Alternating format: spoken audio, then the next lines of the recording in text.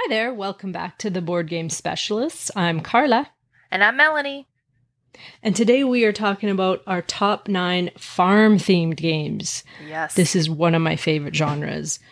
It was a hard decision for me. I had so many to choose from. What about you? Well, I've got some farm games definitely that I've played. And then I had a lot that I had not played. And I was like, I need to get them played so I can, before I put my list together. And then I got a couples played. And they may or may not have made my list.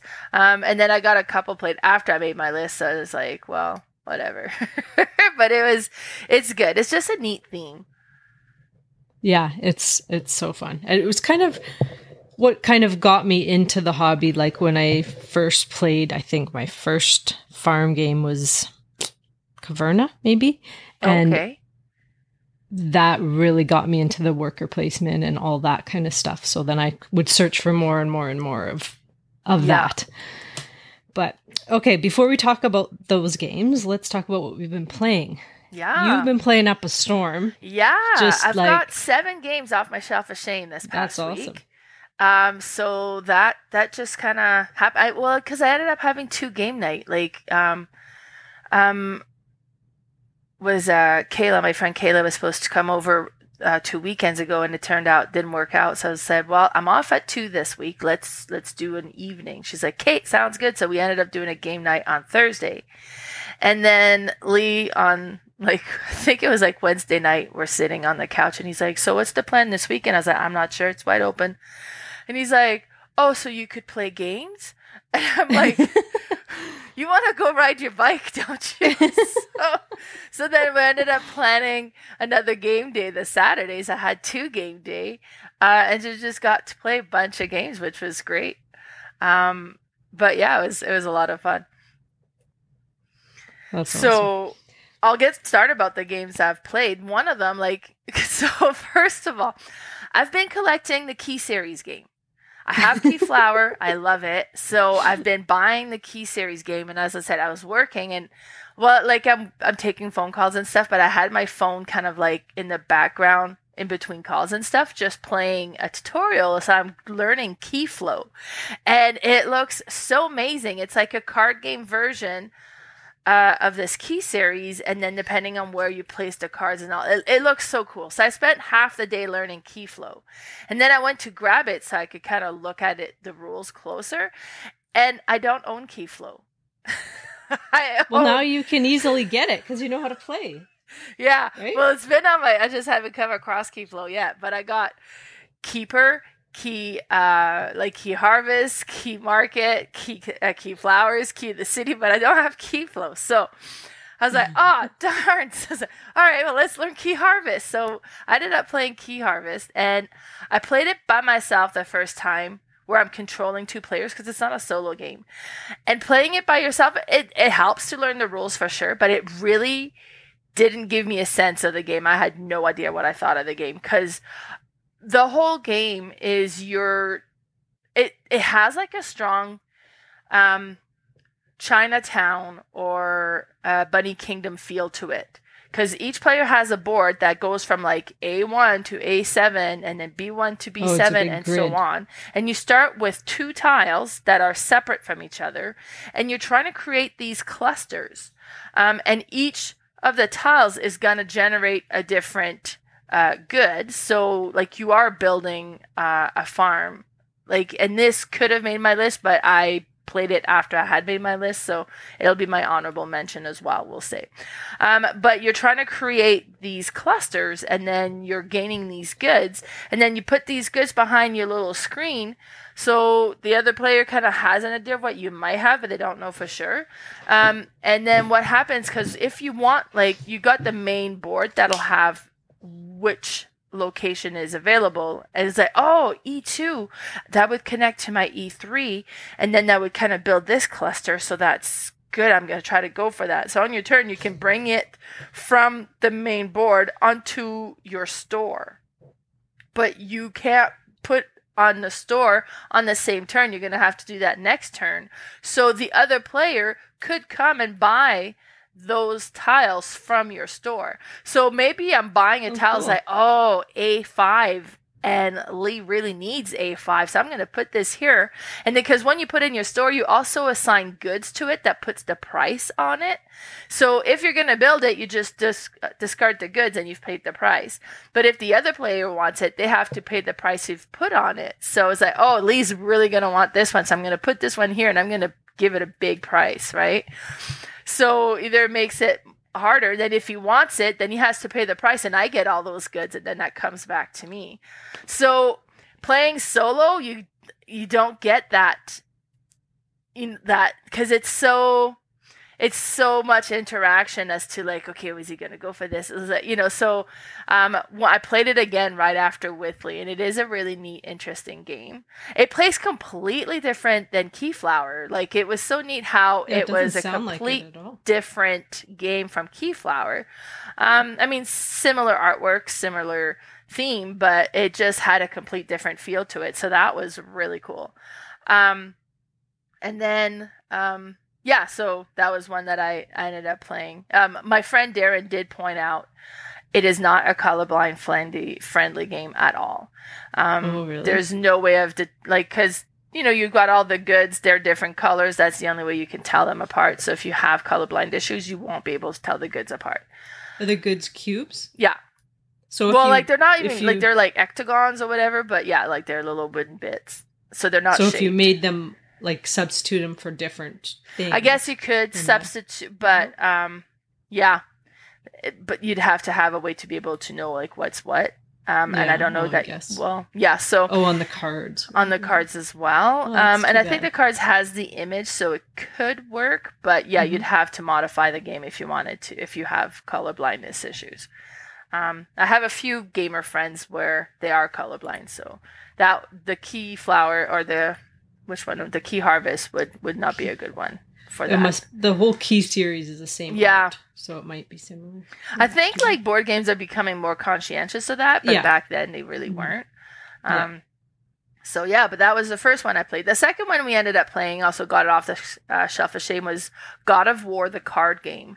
Lee bought this one at Princess Auto for me, which is like a mechanics store. So it was weird that they have board games there, but this is one that Lee and my stepson was like, God of War, what? So, because it's based on the video game, so we ended up playing it. Now, what was super cool about this is you have these different characters you can play as. Each character has their own set of cards that they'll start with. And it's based on the character. So I ended up playing as like a head. So I'm not even like my own character. I'm a supporting character that the head gets attached to another character. And apparently that's what it's like in the video game. But then you kind of play, like you shuffle these scenario cards and you kind of pull some out and you pick the scenario you're going to do. And then you pull out the scenario card. And what's really cool about it is like you got these big like tarot sized cards. That's the scenario card. And it builds a scene. So like you put 4 on the top, 4 on the bottom, and it creates like this whole image. So now you have, and that's your scenario. And on there, like every turn, you're going to flip a card over that's going to have a symbol. And the symbol could activate something on this, in this scene. And it's like, it activates this. So you flip this over. So now, the bad guy is kind of doing this now. And as you're attacking the monsters in this scene, if you attack, it could create different things. But the cards flip, interacting, so you're interacting with the scene, and the scene change as you're attacking or as different things happen. So it feels interactive, and the story develops just by the way that these scenes flip. And you go with your level 1 scene, and then once you beat that, you go into your level 2, and then you have your big boss monster. Now, this game is very difficult. We played it, I think, a couple of times, and I was playing as a different character, and I just kept dying. And they're like, okay, maybe we need the head. So then that's when we brought the head, plays a supportive role.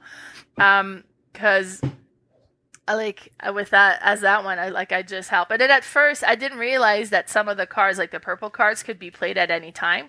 And the purple cards are the one that can heal you. So I wasn't healing myself until my turn would come, but I would die before my turn would come around. Like it's a difficult game.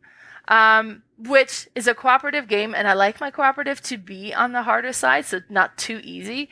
But it was just so neat with the way that the scene works, and then like you have like it just felt so interactive with cards in a board game. So those were the two games. Well, some of the two games I've played this week. How about you? What have you been playing? Well, I've got Ashley now into Roll and Write. I know. So how did you? I think it's one of my games on my list, so I'm not going to say which one. I think was the one that might have done it. I'm trying to think what the first one that she was like, okay, maybe I do like Roll and Write. She just didn't like, what really turned her off was playing the Dinosaur Rawr and Write. Where you have to draw everything and you map stuff out. I didn't like that one as well. But anyway, so she found this one. Well, it was kickstarted like months ago. And I know I didn't back it because the shipping was so ridiculous. Oh. But I thought, I'll just wait till it comes out and I get it. Anyway, it's called Fliptown.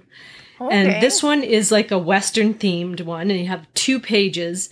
But you use poker, or you use a deck of cards instead of dice. Oh, so it's cool because it's just a normal deck of cards, but and you flip 3 of them, and you're going to choose one of the cards for a poker hand, and you're going to like write down which one that is because you'll have 5 cards at the end of the round, and then the other 2 you're going to use to put on your board. So you're going to use one for the suit and the other for the number. So say I had like a king of hearts and I thought, okay, I'm going to take that king from my poker hand and then I circle that one. And then I'll take the ace of spades and the 10 of, let's say clubs. Diamond. So I can either do a spade 10 or a club ace. And then there's all different things on your board that you can do. Like each suit has a little spot that you can go to. And some will give you like ongoing bonuses throughout the game. Some you'll go in like, what's the other one? You go on this trail and you can go as far as you want, but you can never go back. So you kind of want to go slowly, but you have to have the number high enough to go up to that spot. There's like a little cemetery thing that you can go to and connect all these little bonuses that you'll get. But the neat thing too is that some of the really good things that you'll get give you some wanted. So it makes you being a wanted person, which is bad.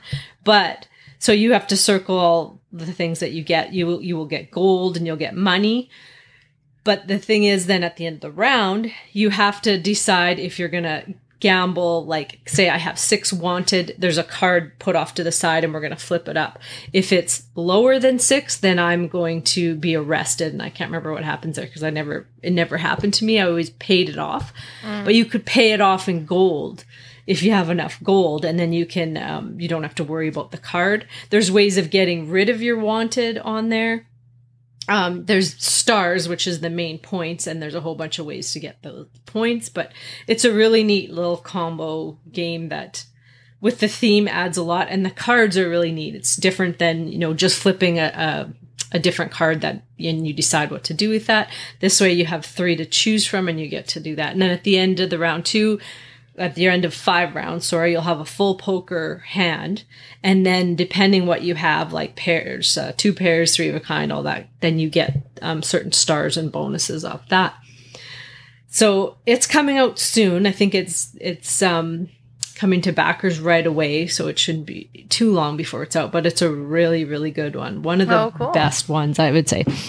And then another one I've been trying to buy for a while, and this is just a little like 20-minute game. It's called Downtown Farmers Market. Okay. This one is just a little puzzle game where you shuffle out 8 tiles, and they're like scoring tiles. And then you're going to put them 4 down and 4 across. So they're like in a grid, and each of you have your own, and they're all different. So you don't have the same scoring tiles. And then you're going to just draft these market tiles in the front. So these tiles on the top and bottom of your grid are either going to say like, this one wants like 4 carrots only and no more than 4. This one wants 2 milk and 1 cheese.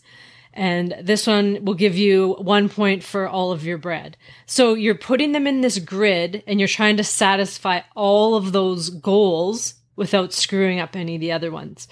And it's like just a simple game, but it's as soon as you start playing, you're like, oh, this is easy. I can do this. Then as you get them filled in a little bit more, you're like, oh, shoot, now I have to draft one of those. Because in a 2-player game, there's 5 tiles in the market.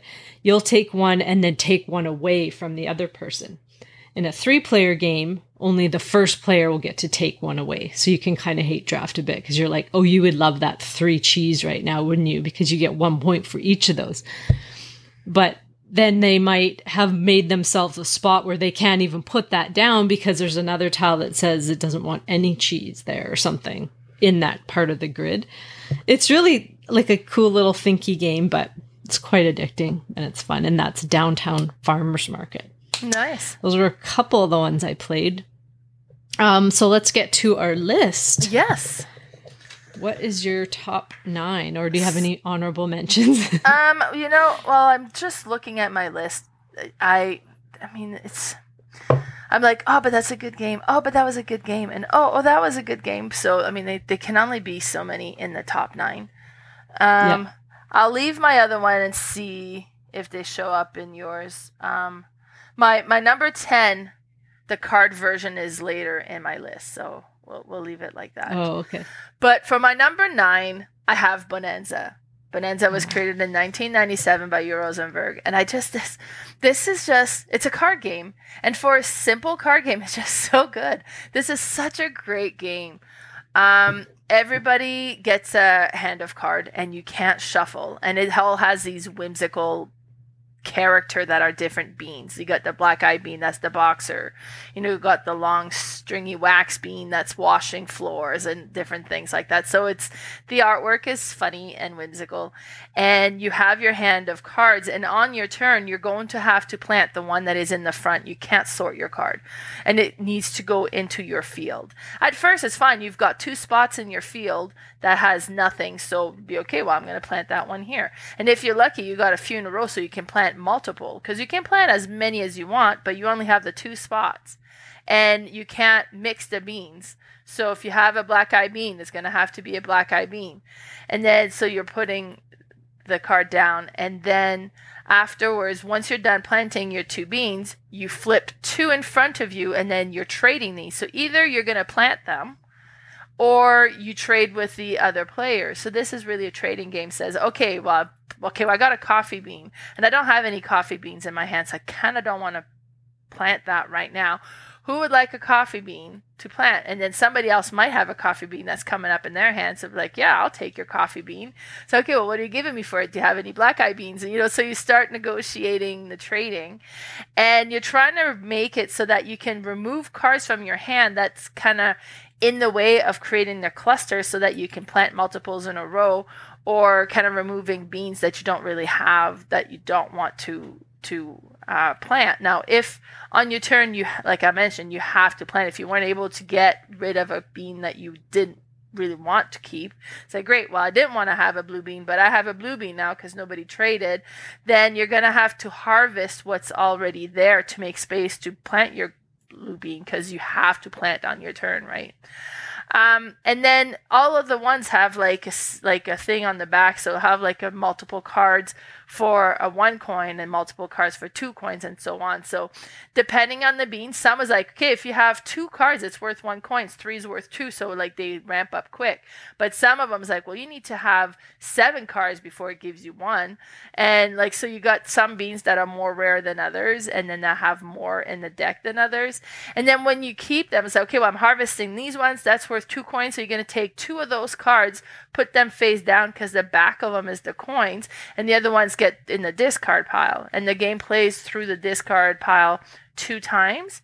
And then the first round takes like a long time. The second round goes faster because a bunch of cards are pulled out and are coins now, and then the third round is super quick. And then it's whoever has the most money is the winner. It's just a simple game, but it's so well made. Like, it's such a great game. That's my number 9, Bohnanza. Yeah, that is such a good game. I don't get to play it because I don't have people that like it around me, but they did make another version. It's called it's just coming out. It's the same game, but they're using flowers. I think it's called Dahlia or something. Oh, I did see that. Yeah, kind of a the cuter same theme, right? Yeah. Yeah. So it'll appeal to more people. I like the beans, but yeah. Anyway, all right. So I have one honorable mention just because I've only got to play it a couple times and I could never track down a copy because it's out of print, but now they are reprinting it, and that's called Scoville.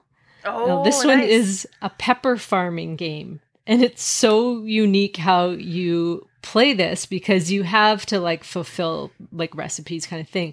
But how you gather your peppers is you have this little grid, and they're all these different colored peppers are planted, so they're wooden meeples, and you move your farmer around, and you have to move him in certain ways. Like he can't go backwards, and it's quite interesting. I haven't played it for so long, but the peppers, there's all kinds of peppers. There's like ghost peppers, red peppers, and all kinds of things. It's just such a unique game that I've never played anything like it, but it's coming back out in print, so you guys should try it. It's awesome. Nice. But my number 9 is that's a the roll and honorable write. mention. What's your number 9? Yeah, that was number. It's a roll and write, and I think this is the one that maybe had gotten my friend Ashley into our friend Ashley into roll and writes now, and that's called Three Sisters, and it's designed by, I always get these two mixed up. Yeah, it's Ben Pinchback and Matt Riddle. I sometimes say Ben Riddle and Matt Pinchback. So these two make a variety of games, not just roll and writes. They make all kinds of different games, and I just love their designs. But this one is awesome. You are farming pumpkins, beans, and also perennials and fruits. But how you do this is you have this garden page that has 6 different groupings, and then at the bottom you have all your perennials, and then on the right side you have this whole shed that has different tools that will either give you points at the end or give you some ongoing bonuses. You have some fruit that you can harvest, and then you have an apiary. I always say this wrong, but like where you can grow beehives and different things. Okay. So, and you draft dice, what you do. So you have this board that you're going to draft this dice from, and you'll roll, I think it's 5 or 6 dice. I can't remember how many. And you'll put them in order of like smaller to greater around this like rondelle kind of thing. And you have this farmer, Edith, I think her name is, and she starts on this one spot, and then you always put the dice after her. And then you're just going to each draft a dice. So whatever you draft, the number, that's the part of the garden where you're going to either plant or water. So if you plant, you can plant 2 plants. And so you always start at the bottom of each plant, and you will just put an X in. Now, if you were to water that area, you'd get to water everything that you planted in there. So at the beginning, you don't have anything planted, so you're going to plant. And then you're also going to take the action that it's on. So it's on this rondelle, there's all kinds of actions. So you might have a shed action. So you'll get to cross off something in your shed. Now there's this seed spreader. If you can fill that up, then every time you plant, you can plant 3 instead of 2. So that's always the first thing I go for, because then the planting is just that much better. There's different things like a farmer's market. Depending on how many goods you have, you're going to get better things. And goods are things that you'll cross off from other things. But once you get to your 5th one, you always get a free X that you can cross off anywhere other than the garden. So it's always like some turns are like, oh, this is giving me this, and then this gives me that, and then that gives me this up here, and then I go back here. This little notepad has a thing for notes, because sometimes you're like, okay, I got a free one here, I got a mark in here, and then you're like, so you mark down, okay, I got this, and this, so that you can remember, because some of your turns are just so crazy that you need to take notes. That's I just funny. love that they put notes. But it's awesome because in the garden, in between all these 6 plants that you can plant, it's corn and beans and pumpkin. That's what it is. So apparently, and this is like an indigenous way of growing corn and beans together, like they grow fantastic beside each other, apparently. And then, but in between all of them, there's these pumpkin plants that you can plant. And as soon as you connect them all, then you get to like get a perennial in between each one. So you're kind of trying to get all around that grid or that whole garden, but you want to plant everything else. And the beans you can't plant until you have the corn up a certain height. So it's all kind of, apparently it's all makes sense in real life. Like that's actually the best way of planting all these things. But it's just such a neat thematic roll, right? That like everything you're doing makes sense. Like you're growing these perennials, and then once you get up to a certain amount, you get points or whatever. But those growing up these perennials will help you harvest fruit, and it's just a really cool roll, right? They have a whole series. They had started with Fleet the Dice game, and then there was this one.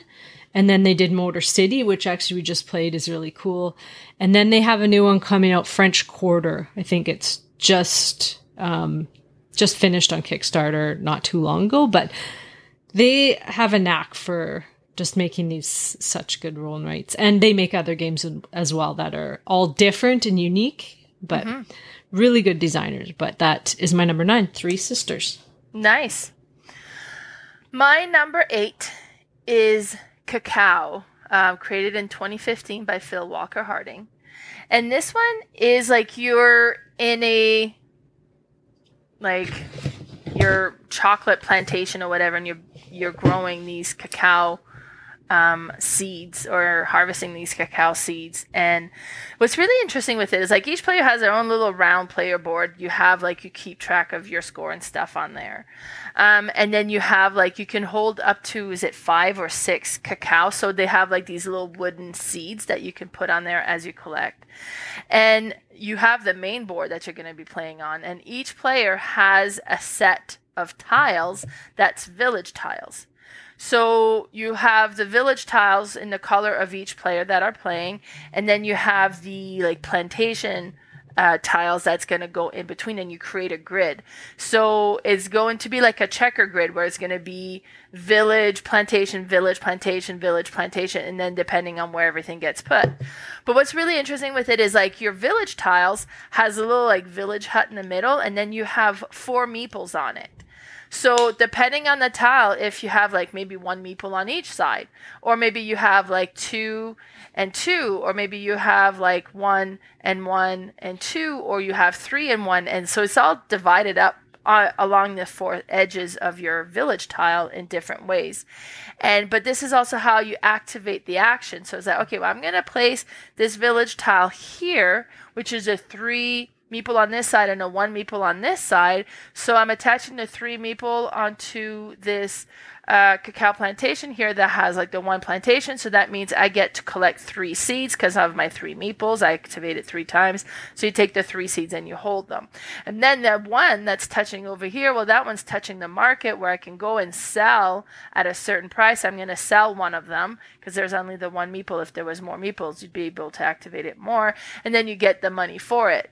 And then the next player goes like, okay, well, you've just put the 3, 1. So that means the 2 other sides are 0. Well, I'm going to put this gold mine attached over here, which is connecting to your no meeple side, so you don't get to activate it.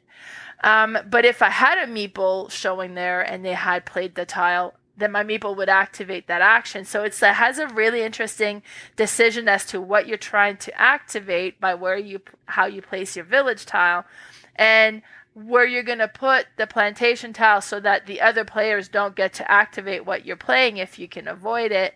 And it's just a very interesting concept to it. And I haven't really come across anything that plays quite that way. But it's a neat game. It's super fun. And that's my number 8, Cacao. It's an awesome game. I actually didn't even have it on my list to pick for this. I can't believe I didn't. It's such a good game. I want to play it right now. I've played it on Boardgame Arena. Yeah. But I actually hate playing tile games on there because you have to like move your screen around and make it bigger and smaller. And I am so not I'm not in depth with that because I make it too small, I can't see it. Then I make it too big and I can't see it. And you have to move it. Like when I play a tile game, which I love my tile games. I want it all in front of me so I can see everything. But it is such an awesome game. And you're right. It's unique. I've never seen anything like with that worker, like how you place those workers. And you can overbuild them, which is really cool too at the end. True, if you have those sunbeam things or something. Yeah. Yeah. Which makes it really interesting because you think you've got the game and then somebody overbuilds and gets like a ton of like cacao and points and water. And it's a really cool game. Good pick. All right. My number 8 is now this designer. I have 1, 2, 3, 4, 5 games on my list. I think I know the designer. Who the designer is? Yeah, I think I know. He's been on my list already. Yeah. Yes, he has been. So it's Uwe Rosenberg. Now, this one is, I believe, one of his newest farming games, if not the newest, and that's Atiwa, made in 2022. So this is about farming, but it's based on bats. So what he has researched is in Ghana, I'm going to say. I think that's where it is. They are so overcome with bats that a lot of them think of them as evil, and they are so scared of them and just kill them if they see them, when in actuality, they are very beneficial, which every animal and bug, believe it or not, is on this earth. We just don't always know what their, positives are. But with bats, what they do is they were so worried because they'd eat all their fruit trees. And they're like, they're killing all our fruit trees. But what they're actually doing is they eat them. Then they fly away carrying the seed with them. And then when they poop it out, they actually are planting more fruit. So for them to eat one and plant, I don't know how many, but it actually spreads it around. And they can also spread it around right there. So once they figured this out, they started to welcoming the bats. And so in the game, it's really cool because you start with this little village. You have one card that has a grid of different things on it. Like it'll have maybe a tree, an animal, and then spots for some bats. And so what you're trying to do is you're trying to obviously get the most points. But how you do that is everybody has a card in front of them and they have trees on them. They have fruit, animals, I'm going to say it's goats, I believe. And so depending what you do, it's a worker placement game and you have all these spots that will change every round because you slide this one card over and you will place a worker and get to do some action. So you may get to plant a tree, which will give you another piece of fruit. You may get to build a whole other card in the village, which will give you more spots to do everything. You may get to have a new family. And it's funny because the families come untrained. So they think the bats are bad. So at the end of the round, when you're feeding your people, normally you can only feed them like milk and food. But if you have untrained families, you can also feed them the bats. But then you get some like negatives for that. But once you train them, then you don't feed them bats. But you do get a gold every time you have a trained family. If you don't have a trained family, you get to pan for gold and you may get it, but you may not. It's quite a unique farming game of his because of how everything works and how you're taking stuff off your board. Because once you take stuff off your board, at the end, when you kind of do income, you get more things. And when you go from top to bottom, you might take something off the top, which gives you more of the stuff down here. Or sometimes you might have to put stuff back on, which gives you less. So it's quite a unique game and it's so cool. And I will play this one anytime. I'm so glad I got this. And that's my number 8, Atiwa. Nice. Yeah, I haven't played that one yet, but heard lots of good stuff about it, so that's cool.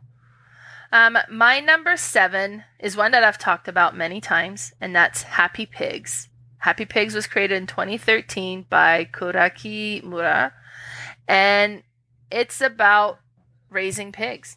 And first of all, like, it's so cutesy. All the pigs are like cube-like. It's like almost Minecraft pigs or whatever, so they all have this like shape to them. And you're going to be raising pigs. So it starts by you're setting up the tiles or the big cards, because it goes spring, summer, fall, winter, spring, summer, fall, winter, and you play a few years. So each year is around. But So you're going to start with the spring. So you flip the spring card and you don't know what's going to be on there, but it's going to have like each one has a special thing going on. So it could be like, oh, there's a sale on pigs. So if you're going to buy pigs, instead of having to pay like $10 for this size pig, you actually pay $7. So, which is good because the whole goal of the game is to have the most money at the end of the game, and you're getting that by buying and selling pigs. So be like, oh, okay, well, this is a good time to buy pigs because they're cheaper. But because otherwise there's a set price to them. So if you're going to buy and sell pigs, like, oh, I'm going to just buy a bunch of pigs and then I'll sell them at the end, you're going to buy them and sell them for the same price. So it's not going to work out that way. You need to buy the pigs, because if you have 2 large pig or the largest pigs, they can breed. So you can do the breeding action as well. And then you bring in piglets, and then you're going to feed them to grow them bigger so that they're worth more. And then you can sell your bigger pigs for a higher price. So that's how you're going to make the money, is by raising the pigs. But what's really interesting with this game is the action part of the game, because each time you flip a tile, it's going to tell you what's available for action. It's like, okay, so there's 9 feed action, and there's 5 market action, and there's 4 sell action, and there's maybe 7 breed actions. Okay, and then you have your tile that has like the action, and you pick which action you want to do. Say, well, I'm going to feed my pigs this time so that I can, because each time you feed your pig, they grow the next size up. So I'm gonna feed them.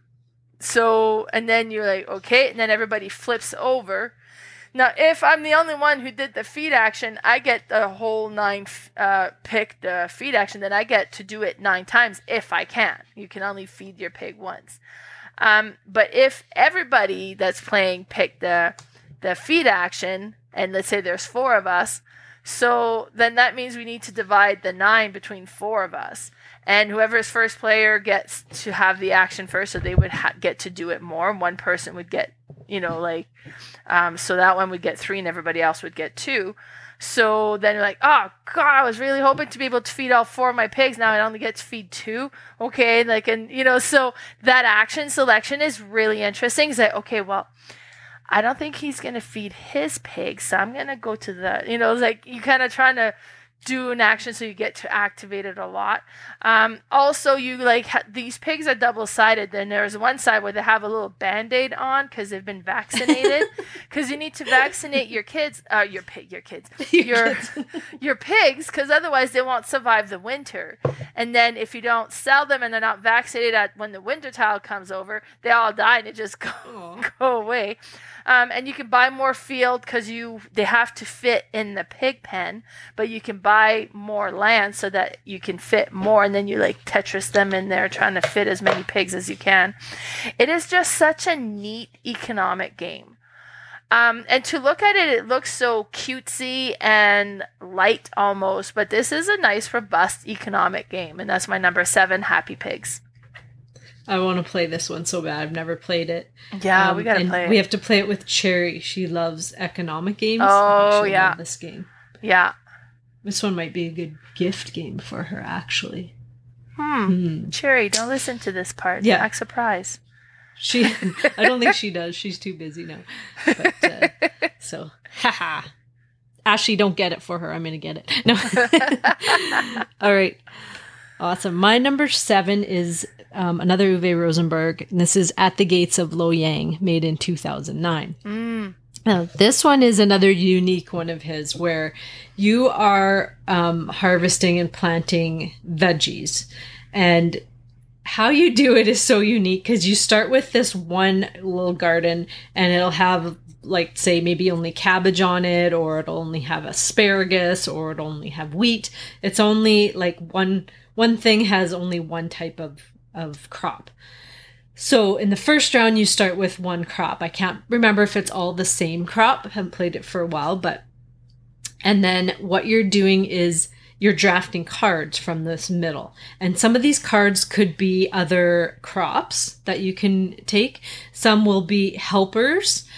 Some will be customers that you're going to try and fulfill with different things.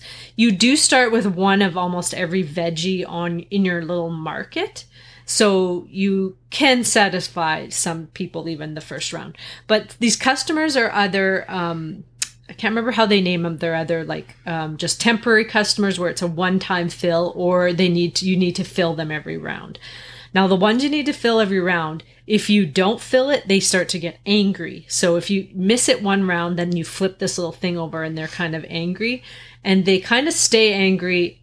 And if you don't fulfill it, you get some sort of really bad negative. But once they're angry, it's really hard to keep them happy or to get it flipped over. There's all different kinds of cards that you draft, but you only draft so many. And so then... And you have this little player board in front of you, which is like a tree. It feels like how it's shaped.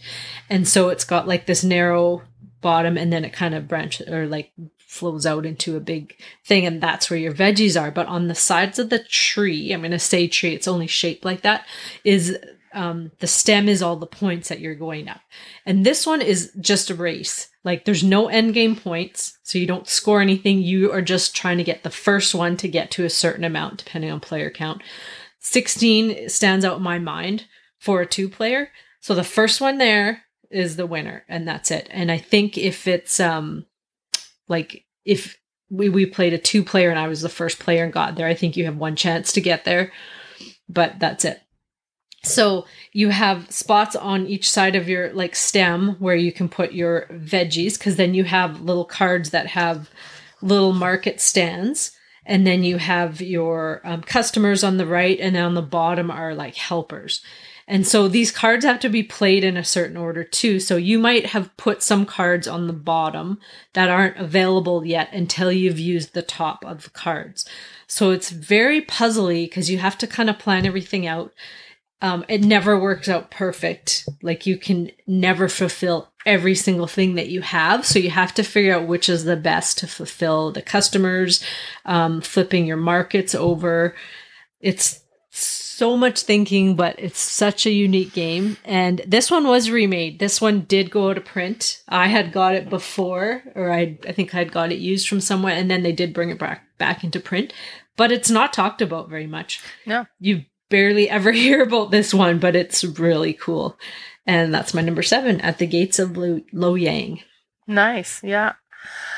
All right, my number 6 is one that made it off the shelf of shame this week. And nice. That's the one that's the card game version of the board game version, which would have been my number 10.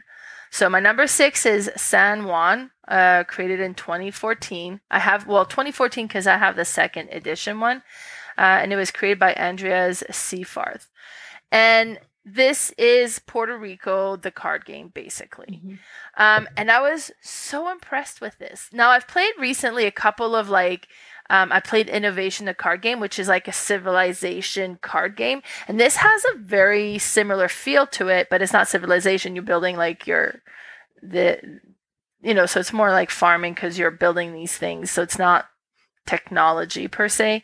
But what's neat is like the Puerto Rico, you have the different action tiles that's in the middle, and you take turn activating the actions. Like, okay, well, I'm going to do this action. So because you're doing it, you get to do the action and you get the little bit of extra bonus to it. And then everybody else also gets to do that action as well. So it's like, okay, I'm going to build, and I get to build at a discount of 1 because I'm the one activating the build action, and everybody else gets to build, but they got to pay full price. And all of your cards have the price. And it's neat because the cards you have in your hand are the buildings you can build, but they're also the money. So it's like, okay, well, I really want to build this one so that I can start planting indigo. But if I use the indigo, like I need this, then that means I need to discard these cards in order to play for it because it costs, let's say it costs 2. So I got to discard these. Well, I don't want to really discard this one because later on, if I can build this would be really good.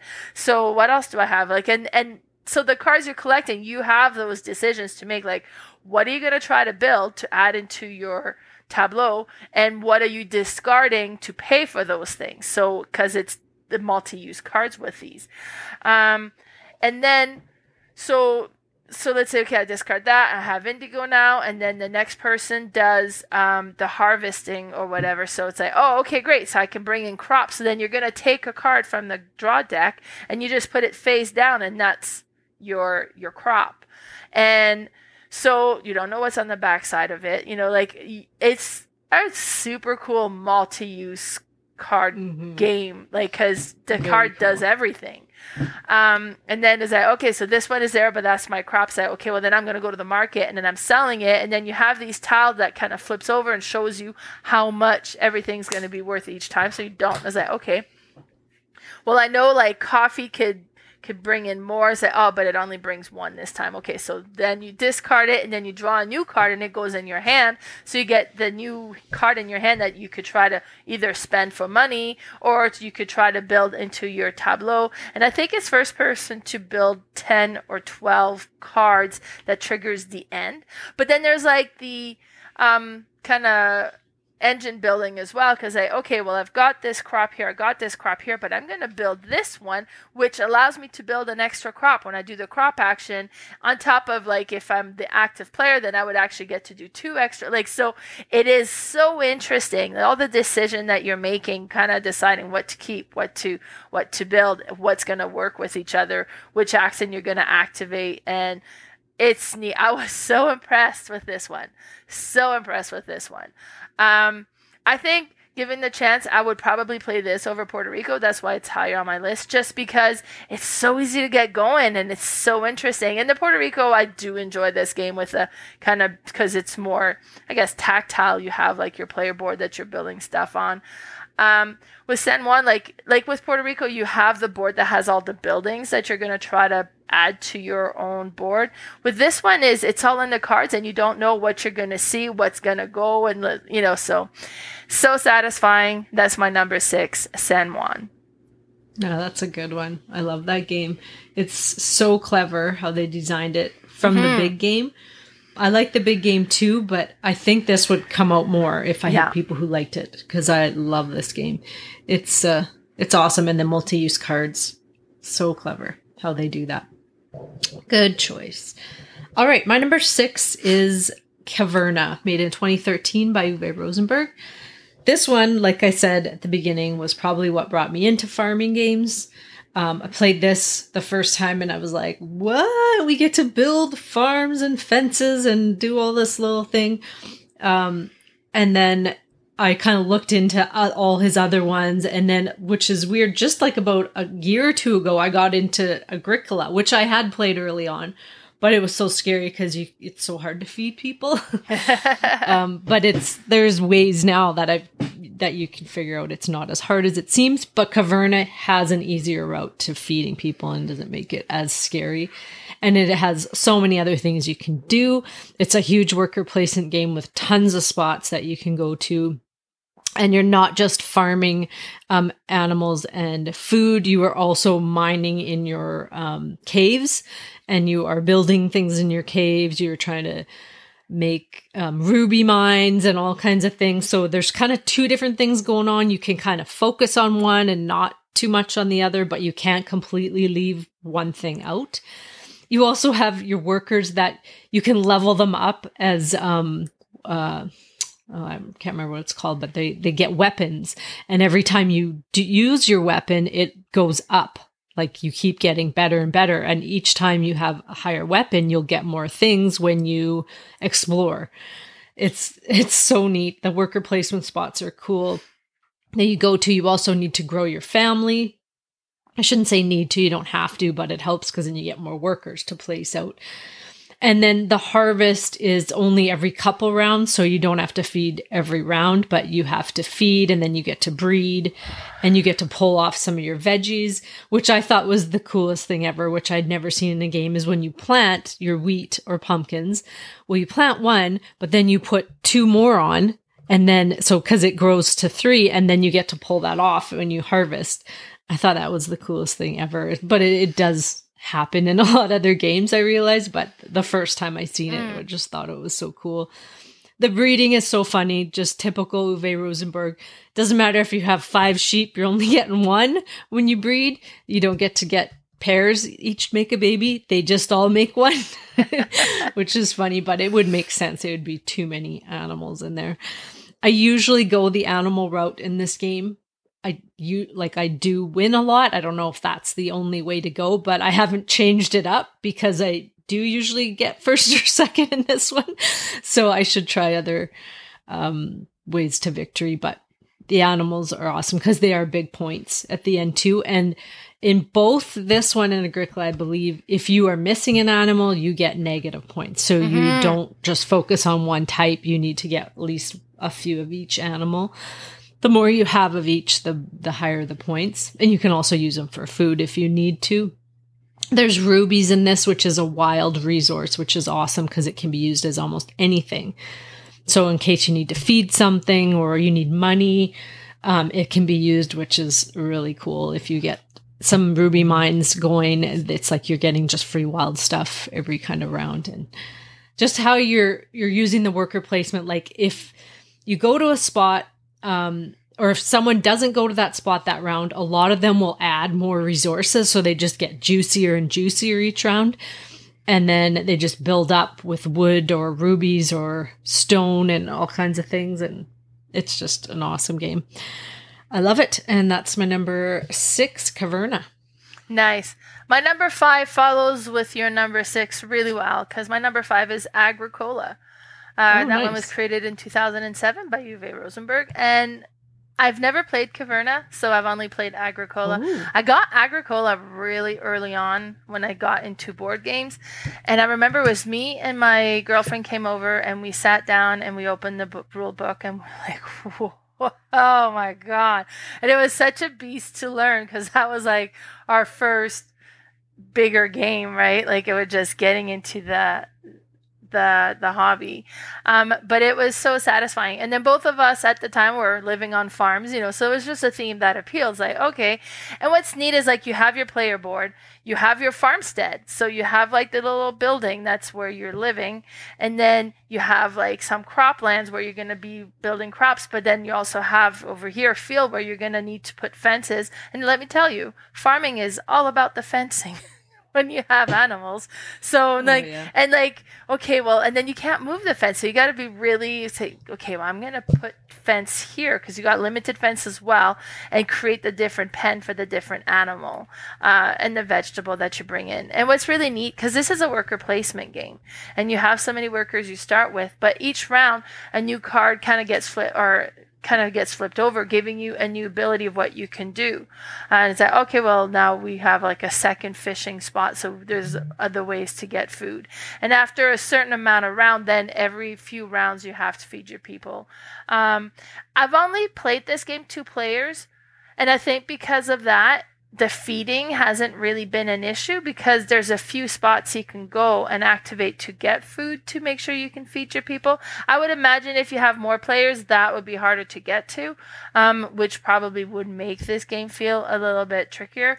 And then you got like the card drafting things where you're trying to get cards that'll give you abilities to do different things. It is just a really neat game, and it looks really good because you got the main board with like the different action that becomes available as you play. You've got your little farmstead that you build, and then all the meeples that you have, like you got all the little animal shaped wooden bits that you put on there, and then you have all your vegetable shaped bits that you put on your, like, it's so beautiful and satisfying to look at.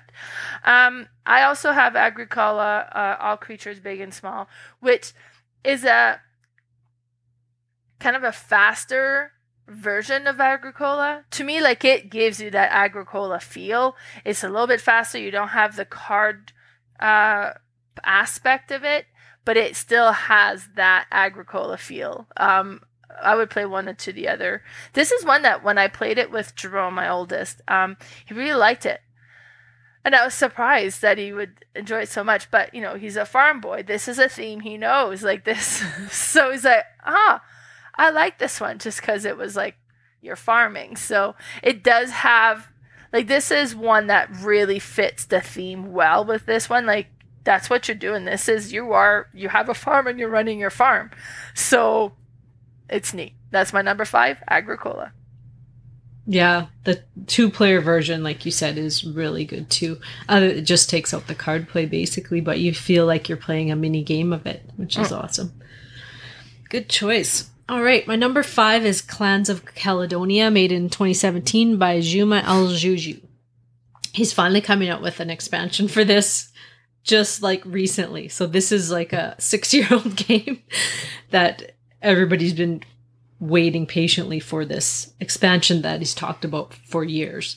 But in this game, you are farming animals and crops again, but in a different way. You each have a board with all your animals and crops, the meeples on them. None of them are planted yet. And you start with some workers out on the board.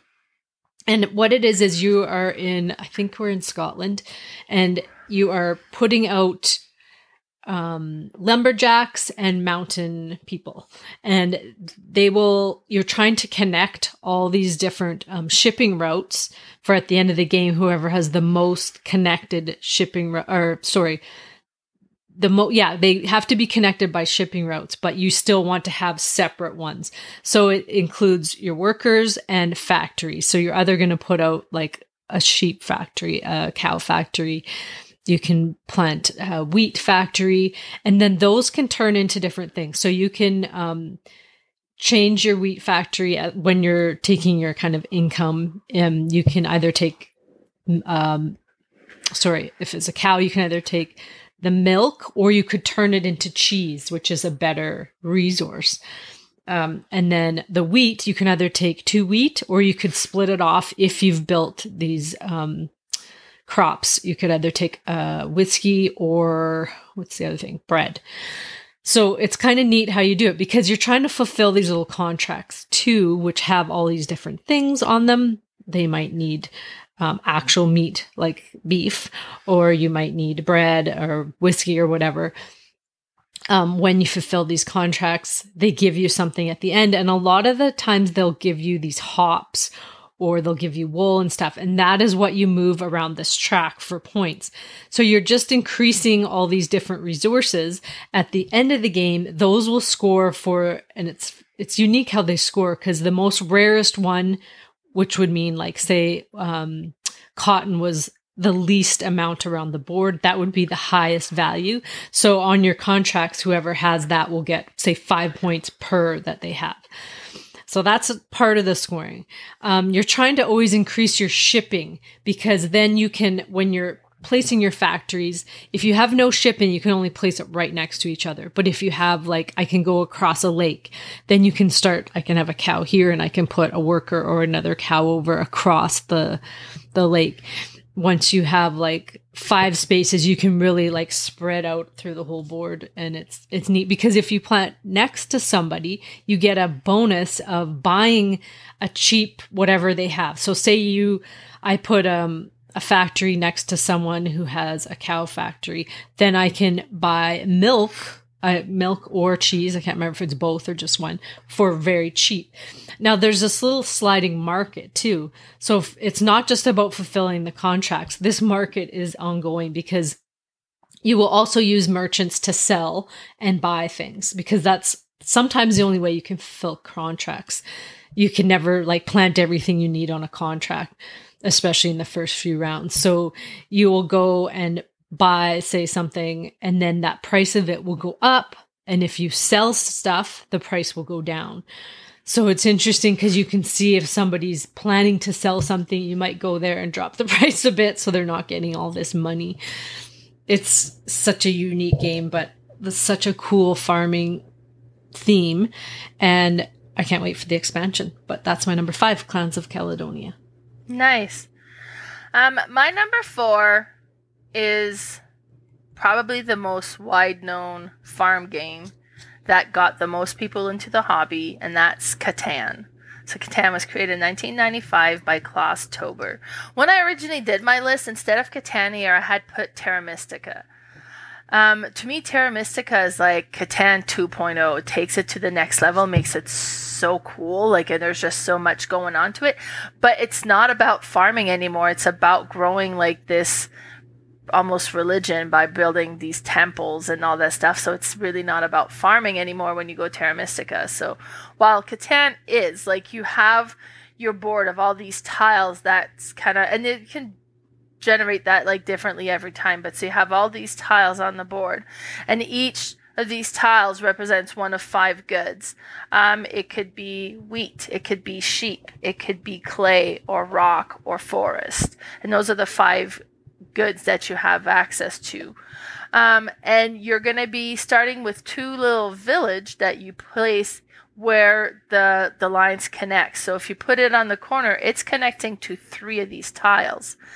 And then so you've got the 2 village out on there, and you're going to take turn rolling the dice, because each of these tiles also have a number associated with it between 2 to 12. So you're trying to get as close to at 8 or 6 as you can, because those are going to come up more often probability wise with the dice. So number 7 obviously is the most likely, but number 7 moves the robber, which kind of locks one of the tiles, making it that it doesn't produce anything. So you're going to roll the dice and be like, okay, well, we've rolled a 5. So then any tiles on the board that has a 5 will generate its product. So if you have a village attached to it, be like, oh, okay, great, I'm touching that. That's clay, so that means I get a clay. So you would draw a clay card, and now you have this in your hand. And you have like a list of recipes, basically. If you want to build a road, it's going to be a clay and a wood to be able to build the road. So you're trying to collect that so you can create roads, because you're trying to, like, each village is worth, or settlement is worth 1 point. If you upgrade them into a city, that's going to cost you, is it 3 rocks and 2 wheat to do that? So if you upgrade it to a city, then it's going to be worth 2 victory points. And then you can go and build a new settlement, but that has to be 2 spaces away from any other settlement. So you got to build 2 roads to connect to it first of all. Then you can go and add a new settlement, and the settlement's going to take a sheep, a wheat, a clay, and a wood in order to be able to build a new settlement off the, so. And I think Catan in our gaming community is getting a bit of a bad rep, where people say, no, I will not play Catan. And that's because for so many people, they have played it so much that they've just played it to death. They're done. They don't want to play it anymore. But this is an amazing game. It's so satisfying with the collecting the resource, trading the resource to do the different things, rolling the dice to see if you can activate what you need, and then having like trying to get your stuff so probability is in your favor. It really sucks when the only rock you have access to is a 2, because the 2 almost never comes up, so, but then you have the trading. Okay, well, that's okay. We can trade. And then you can trade with the other players and be like, okay, well, I would really like some rocks. Would you like some sheep? It's like, no, I don't want sheep. I'll take a clay. It's like, oh, but clay's been really scarce and I need my clay as well. I don't want to give you my clay. So you can have these negotiation with the other players to trade, but then you can also build ports along the edge, because the edge is water. And if you build a port, it's like, okay, well, I've built a port which gives me access to a different trading, and this one, for every 2 woods at this port, I can trade for any goods. Well, that's good, because I've got like 2 tiles or 2 cities or whatever that's connected to wood, so I'm collecting lots of wood, so I can go trade them 2 to 1 for stuff. You can always trade 4 to 1, but then it's becoming pricey. And then if the robber gets rolled and you have more than 8 cards in your hand, then you lose half of them. So you're trying to keep tight control of your resources so you're not losing them all, but you have enough to do what you need to do. The whole thing, like when you teach somebody Catan, it goes over well. It's like, oh my God, this was an amazing game. And Catan is an amazing game. So that's my number 4. Catan. Awesome. All right. My number 4 is Hallertau, made by, again, Uwe Rosenberg in 2020. This one is another one of his farming games, but different again. You have a track and some fields beside it. So the track will track the value of what each of your crops is, but beside it are actual crops, which is cool because you start at the bottom and you're going to move up to what level they're at. you have, I think there's about 6 that you can plant. And then it's once they've produced, they do move down, just like in real farming when you have to like, is it like a year? Sometimes you have to just not plant anything to give it a break or something. But how you're getting everything is worker placement again. And it's different this time because you are just using cubes as workers, but they, depending on what you're trying to do, if nobody's there, you just have to put 1 cube down and you'll get that action. And then somebody else can do it, but now they'll have to put 2. Now, it's really neat because there's all different types of things you can do. You can plant crops. You can get cards. There's a real big part of this game is card play. And the cards will give you income. They'll give you end game bonus. They'll give you going like player powers or whatnot. That makes it so unique as well. But the other thing you're trying to do is you're trying to move this community building on your player board. So it starts in one spot, and in it you can see the end game points you would get if it was stuck there. As you slide it over in the window, it shows more and more points. But in order to slide it over, you have to fulfill all these little contracts beside it, and you have to move these rocks. So it's kind of neat because you need tools in order to move these rocks. You need all the resources, and most of them are all different. So it's not like you can just have a whole bunch of one thing. You need a bunch, like some of everything in this one. So it's not like you can focus on one thing, but you're sliding this over and you're usually trying to get it right to the end, which is quite hard to do because you have to fulfill everything. And you have to fulfill one whole row in order to slide it over. If you even miss one of them, then it won't move because the stone is still there. So it's quite puzzly, but it's very unique as well. And that's my number 4, Hallertau. Nice. My number 3 is Ceylon, created in 2018 by Chris and Suzanne Zinsley. And so Ceylon basically is Sri Lanka before Sri Lanka got its name. And they used to have they were big into coffee producing, but then there was a mold that went through and kind of destroyed all of these coffee crops. So in order to kind of survive and save the economy, they converted all of these fields into tea crops, which apparently Sri Lanka is still now to this day a big tea distributor in the world. But first of all, this board is amazing because you have these 4 different areas. And then with the tea, depending on the elevation, what type of tea is going to grow at those locations. So you have the 4 section, and then you have a tile that kind of creates, that has like 4 of those, I don't know, shape or space, that's a second level, and then you add a third level to it. And this is just kind of randomly put. And then so you have these different elevation that's like base level, second level, third level. So base is going to be black tea, second level is going to be your green tea, and then on the top elevation is going to be your white tea. And you have your player board, and each player has a different colored tea leaves that has like these little wooden bits that fills in. And then as you start building your tea crops, depending on where you are, like you would put the crop tile and then you put your tea leaf to show that this one is yours. And depending on the elevation, what tea this is going to generate. And then you can go and then move your worker, because this is work, like you have a worker that moves on the map. Say, okay, well, I'm going to move over here. So I'm near these tea plantation, so I'm gonna harvest, so I'm gonna get black tea for this one, and I get a green tea for my one there, and then the other player's there, and I'm gonna go ahead and take a white tea from yours, but because I'm taking from yours, it gives you a victory point. But then now I have these for tea, and you can hold up to 5, I think. So now you have these tea crops that's in your hand, and you can then go and activate the action of filling an order.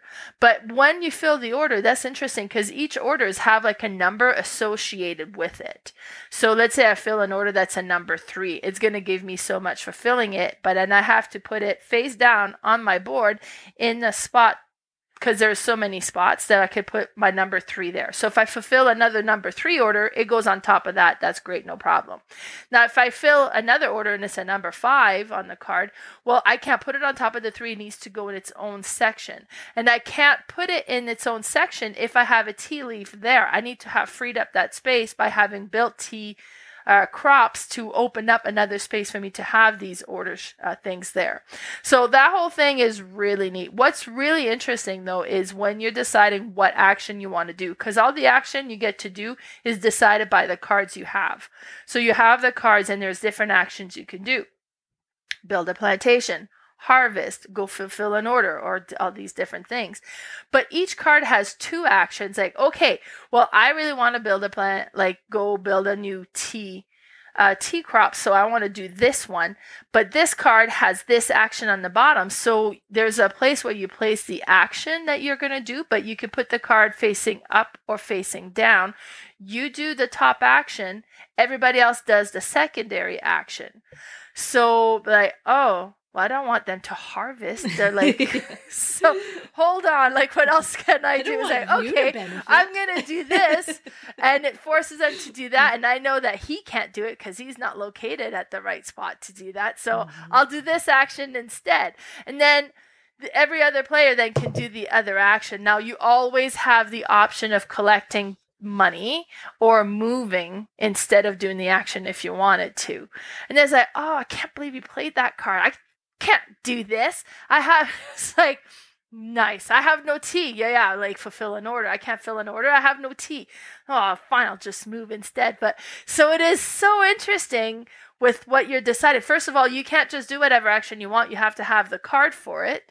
And then what you decide to do, they get to do the other portion of that card. It's like, do I want to do that? This game was so good. I loved it. I loved it so much. It was great. It looks amazing. It was so satisfying to play. And that's why it's my number 3, Ceylon. Yeah, this is an awesome game, actually. I've only played it 2-player, but I look forward to playing it 3-player because I believe it is only a 2 or 3-player game. Isn't it? I thought it was up to 4. Because there's only 3 sections, right? Because no, I know there's 4 section.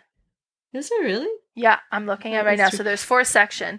And then it's because it's neat. Like there's different goals you can do. So the first one to build in each section gets the ability. And then there's like the area control aspect. If you have the most crop in one section, you get that benefit. And it's a good game. And this is one that we've gotten from our Bianca, like our liquidation. Yeah, from the discount store, like $9. Yeah. What? I know Cherry has this game, and I keep looking when I go there. I'm like, should I own it too? Yes, because it's everybody should. You should pause this podcast and run over and go get it because it's so good. It is so good. Yeah. It's awesome. Good choice. All right. My number 3 is the last of my Uwe Rosenberg games, and that is Fields of Arle, made in 2014. And this one is a 2-player only game. Can be played with 3 with the expansion, which I don't have, which I would love to get. It's like a tea and trade expansion. So if anyone has that expansion and wants to let go of it, let me know. But the 2-player, just the base game is awesome. It has this huge board with tons of worker placement spots. And you have 2 seasons that you go back and forth, summer, winter, summer, winter.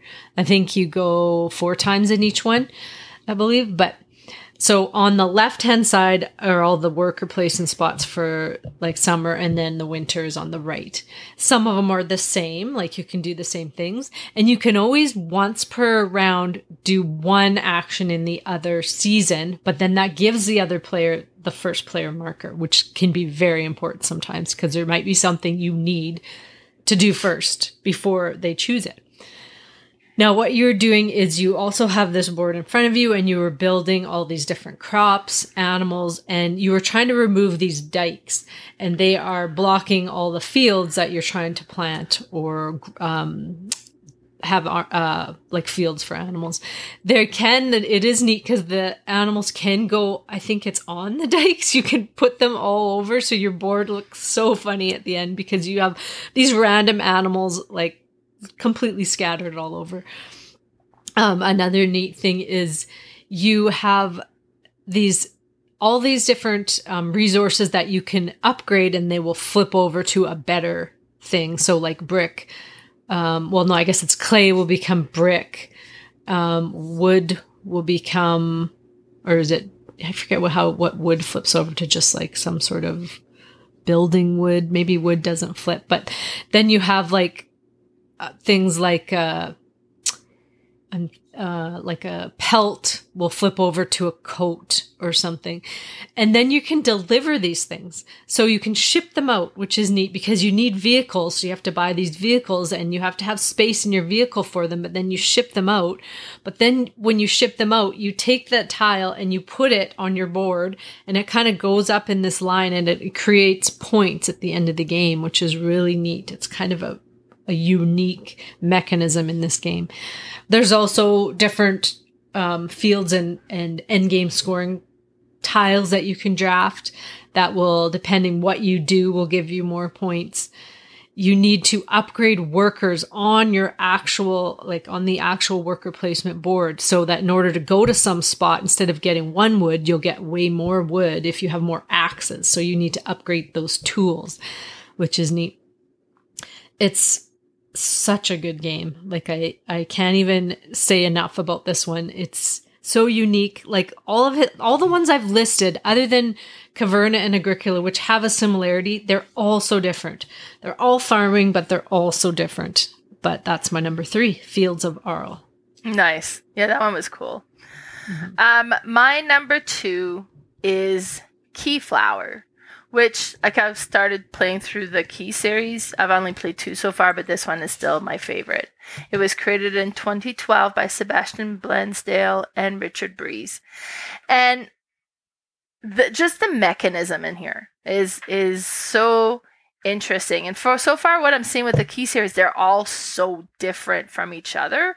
So I'm excited to try the other ones. But with this one here, it's the bidding mechanism that's most unique. So every player has a little shield and it's built like a house. Like you look in there and then you could see there's like the little windows and you could see what's on. Like it's the attention to detail is amazing. So you have your little shield, that's your little house, and then you have meeples, which are your workers, and you draw from the bag. So you have different meeples that are going to be into your little house. You keep that secret because they're going to be out of 3 different color. Either they're yellow, blue, or red. And that's going to really matter as you play. And then you go through and you play the different rounds. So you start with a spring. So you have your spring tiles that's going to be flipped over, and then that's what's available this round. And that's what you're going to bid to own, because you start with your little village tile that you start, and then you're building like the countryside. So be like, okay, well, I want this one, and this one generates this good, so then I'm going to bid on it. So I'm going to put, let's say, take a blue meeple, and the way, like, the tiles are all put into the same way, and then the flat edge that faces me represents that if I'll put my blue meeple on that flat edge of that tile that faces me to show that I'm the one bidding on that. And then next player is like, well, I want that one too, so I'm going to put 2 blue meeple, because now that I've assigned a color to that tile, if you want to do anything with that tile, you have to do it in blue meeples.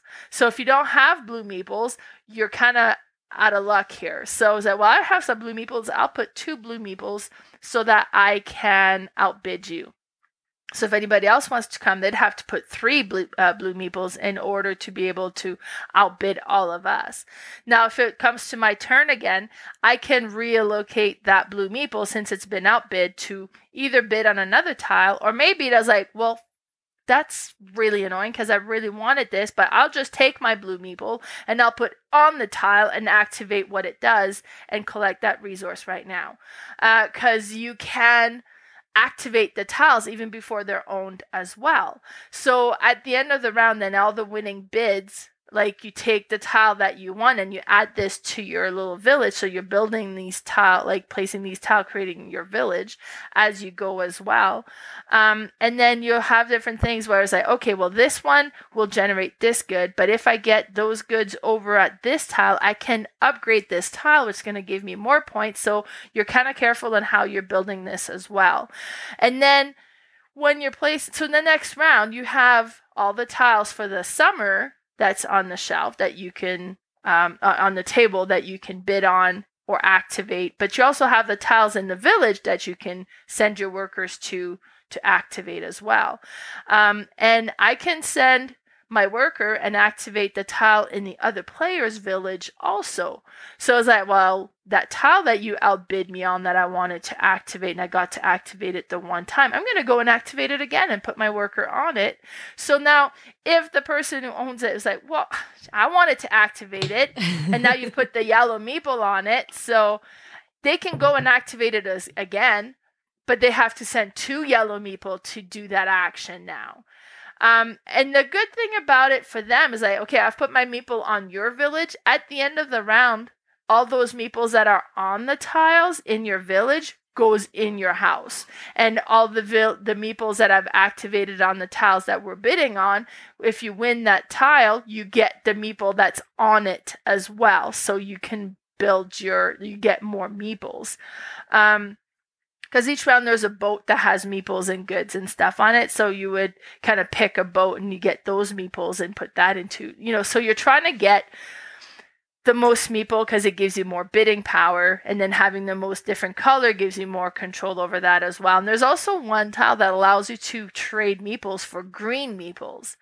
And these green meeples, they're very hard to get. And the big benefit of that is if I'm going to bid with the green meeple, it's going to be hard to outbid me because did you get any green meeples? If you didn't, you can't touch this tile. That tile is all mine, right? So you get that benefit of this. This game is so rich. There's just so much going on with it, with the bidding and then kind of building your village and all this stuff. If you're playing with people that there's a lot to consider, so AP can be a big problem with this. And then also because you can activate tiles on other people, that really messes with the plan. It can feel a little take that, and I know that's been an issue with some people. But I just love this game. And that's my number 2, Keyflower. Yeah, that is such a good game. All right. My next 2, I feel like one of them might be your number 1. But I'm not 100%, but maybe. My number 2 is La Granja, made in 2014 by Michael Keller and Andres Odendahl. This one I had just received a month-ish ago, my Deluxe Master set, and it's so beautiful. I had this game before and I loved it, but I did sell it because I had kickstarted this one. Such a good game. It's multi-use cards in the best way. You use every side of the card, the top, the right, the left, the bottom. You have a player board in front of you. If you place the card on the top, it is a market that you're trying to fulfill. If you place it on the right, it is a farm upgrade. If you place it on the bottom, it's an ability. If you place it on the left, it is like a crop or field. You are trying to fulfill contracts to the market or just to on the board. I forget what they're called now, but they're different types of things that you're fulfilling, but you're trying to get, say, like a whole bunch of coins. And once you get that, you get to place a little income bonus onto your board. Then you also get to choose which one to open up because not all of them are open yet. You are connecting, there's a little area control thing going on, which is cool because when you fulfill one from your board, you get to place however high value that was, you get to place on there. And if I put a 5 and around me were some 3s and 4s that people already placed, you knock them off. So the higher you place, then no one can ever knock you off of there. There's so much going on. The money. Oh, you're getting these roof tiles that you can all buy each round, and they will go onto your little roof that you have on your player board, and they give you a little bonus and points at the end of the game. It's a dice drafting game. So you're drafting dice that are all in these worker placement spots to use as actions. And then the last one there, everybody gets to do. So you sometimes will do some hate drafting. You'll just do stuff you need. But if you don't need anything that's there, you might take something that somebody else really needs. You're going up this siesta track that will decide player order, but also give you points. And with some of these, one of the expansions that came in the new one, it's really cool because you can upgrade those, your donkey tiles, which these donkey tiles you will, each will choose at the end of each round in order to how many deliveries you're going to use. Now, these upgrades are really cool because they give you multiple more deliveries, or you can move up the track a lot faster, and you get to use them. You could use them up to twice per game, I believe, because you get to reset them halfway through the game. So if you get it early, you'll get to use it twice in the game. There's so much going on in the game, and the little expansions that come with it are just awesome, and you can just throw one in or a couple, but it's such an awesome game. I love it. And that's my number 2, La Granja. Nice. My number 1 is La Granja as well. It's you know what? It's so good. So created in 2014, like you said, by Michael Keller and Andreas Odi Odendal. I have the original version. That's the one I had bought. I was sitting on my shelf of shame. I just played it last couple weeks here for the first time. Over the weekend, Kayla and Travis were over and we played it, and it's so good. Oh my God, it's so good. So you have your player board. What's really neat with the player board, you have these cutout areas. Yeah. So at the top, you have like the cutout thing. And if you decide you're going to do fulfilling the order with your card, then you slide the card down into it so that what shows now is what the order is and what you get for it. And it's like, okay, so then that just slides right in there. Or there's a main part of the card that has like your special worker, and each one gives you a special ability. And if you decide to do that, and there's 3 slots on the bottom that you can slide these card under, and then it shows what the special ability is. Or if you slide it onto the left side of the board and you kind of go over, then what's sticking out there is the different field that you can start collecting crops for.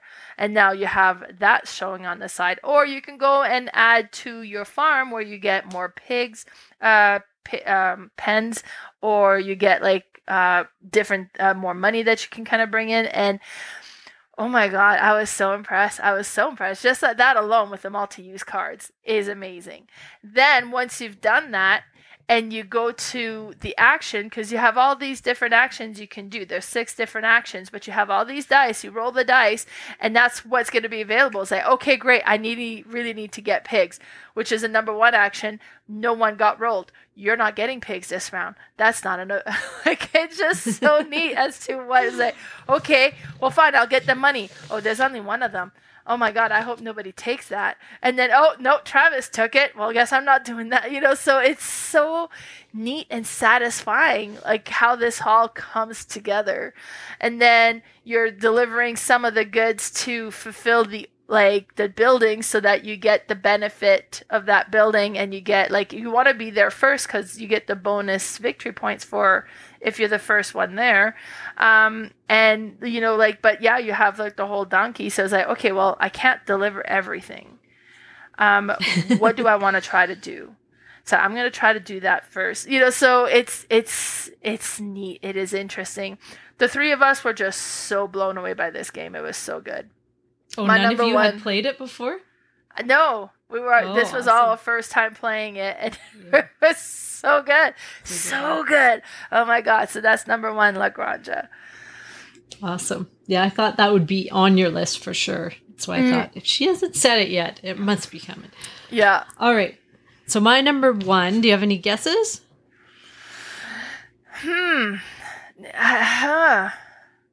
not sure. It's Viticulture, made in 2013 by Jamie Stegmaier and Alan Stone. I love this game. It's one of my favorite games, and I think it'll always be in my collection. Every time I think about it, I want to play it. It's so fun. You are growing grapevines, and then you are harvesting them and turning them into wine. And how you do that is worker placement spots, and you go through seasons. If you have the expansion of Tuscany, you have 4 seasons that you get to go through. And each season you will place workers. And then once you pass, you wait until the next season until everybody's in it. And then you will start again.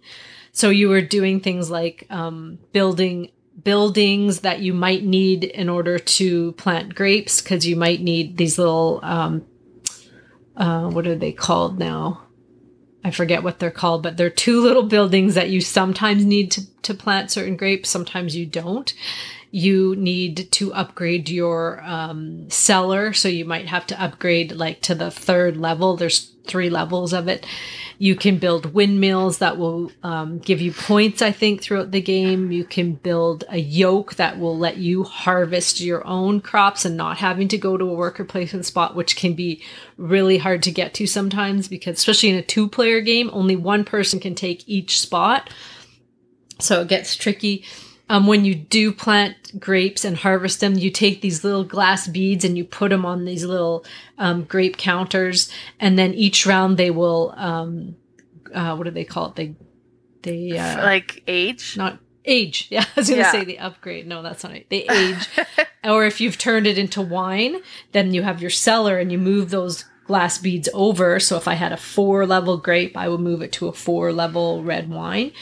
And then those will age as well at the end of the round, which is really neat. Then you're fulfilling contracts of wine as well. You can, you have 3 fields that you can plant grapes. You can actually sell a field to get some money because you need money to upgrade your buildings or to build buildings. There's card play in it too, which is really cool because some of them can let you add more workers very cheap, whereas they're normally like $4 or $5, which is quite expensive at the beginning of the game. But you only start with 3, I believe, so you can get up to 6, which is helpful because in each round you have 6 workers to place instead of 3, so you can get so much more completed. You have this grande worker, which is a bigger meeple that he can go even if somebody else is there, which is awesome because in the base game, I don't think he was there. So it was very tricky getting around. Once you fulfill contracts, you get to have residual income. So it gives you money each round. And you're just trying to get the most points. But once someone reaches, I believe it's 25 points, that triggers the end of the game. And then everyone finishes that round and whoever has the most points wins.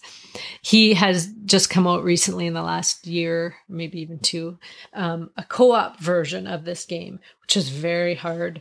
We finally, third time we've tried, completed the, it's not even the beginner version. It was the introductory that came with the game. It was just a little bonus pack.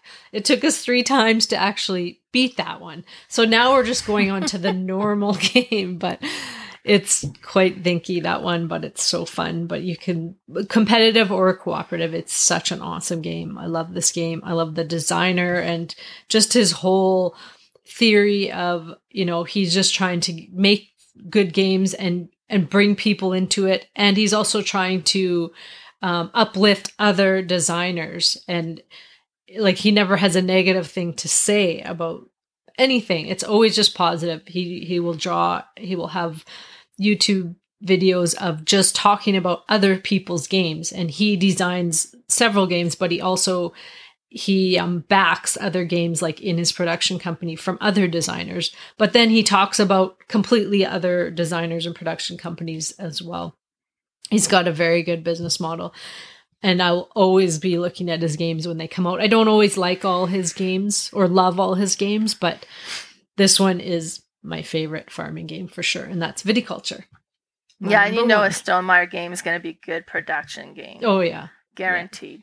Yeah. This one did not make my list because I forgot to put it on my list. Viticulture. Whoops. But yeah, no, amazing game. I just love how you get like the summer action and then afterwards the winter action or the fall action. And it's like, okay, I want to do this, but you can't use them all. Because then otherwise you won't have any to, it's like it's such an interesting decision. Okay, do I do more or do I stop and save them for the next round, like for the next set of actions? So satisfying. Great game. Oh yeah, and there's one little expansion that has special workers that some of them can jump into the future and do like an action, or they can go back into the past, which is neat, or they can like there's all kinds of things they can do, which helps. Yeah. But yeah, no, it's awesome. So satisfying game. So that was our top 9 farm themed games. We had lots of chat on that one. Yeah. Next week we are going to, our next episode, we are going to be talking about our top 9 games better than Scrabble. We both do love word games. I probably get to play more of them than you. Like you said, your family isn't a love of word games. They don't. Well, so if you look at my siblings, we learned English, so it's French learning English. So if we play games, and then I've kind of I have a bit of an advantage. I would say I'm like the most bilingual, so when it comes to word stuff a little bit. My brother, maybe not. My brother probably, mind you, my brother just make up words that don't exist. So. You should play Balderdash with him then. We always play with a dictionary nearby. If we can't find the definite, it doesn't exist. You're vetoed. But my family would play Boggle quite a bit growing up. But my kids, in French. Oh yeah. But then with my kids, if we play word games, because I think we played Boggle so much, looking for words and stuff, that I would find like 5 words to their 1, so they're like, we don't want to play with you. Yeah, that's so fair. It's like, okay, I'll close my eyes for the first 5 seconds, then I'll start. But yeah. Awesome. Yeah, so top 9 games better than Scrabble for the next episode. I'm excited to put that list together. Mm-hmm. There's a lot. I love word games. Mm-hmm. Okay, but until then, where could people find you if they want to contact you? So first, be sure to check out our Discord, and we'll add a link. And every time we have to add a new link, I don't know why Discord links expires. It's so weird. But be sure to check out our Discord. We have great discussions on there. On YouTube, my YouTube channel is Mel's Board Game Room. Instagram, it's Mel's_boardgame_room. And my Facebook group is Mel's Board Game Room. How about you, Carla? Where can we find you?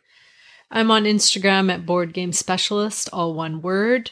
And I also have a Facebook page called Red Deer Board Game Fanatics, but I just wanted to say one thing. I'm not sure if some people are friend requesting me instead of going onto my page, because I won't accept you if I don't have a clue what it's about.